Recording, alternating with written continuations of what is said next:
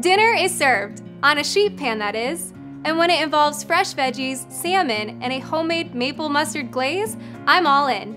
Hi, I'm Erin Good, a Hy-Vee registered dietitian. Today on Hy-Vee Healthy You, I'll show you how you can easily feed an entire family of 4 with this maple mustard salmon, using only one sheet pan.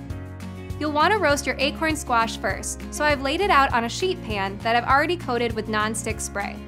Now drizzle the squash with a little olive oil and some sea salt. And now pop this in the oven for about 15 minutes. Acorn squash is loaded with antioxidants to help protect us against chronic diseases like diabetes and heart disease.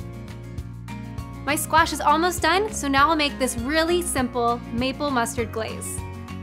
What I love about this glaze is it's super easy to make and only uses 3 ingredients: 1/4 cup of Hy-Vee Dijon mustard, 1/4 cup 100% pure maple syrup, and 2 teaspoons of apple cider vinegar. Whisk this all together for a really flavorful glaze. And now I'll go get my squash out of the oven. Next, I'll add in my salmon.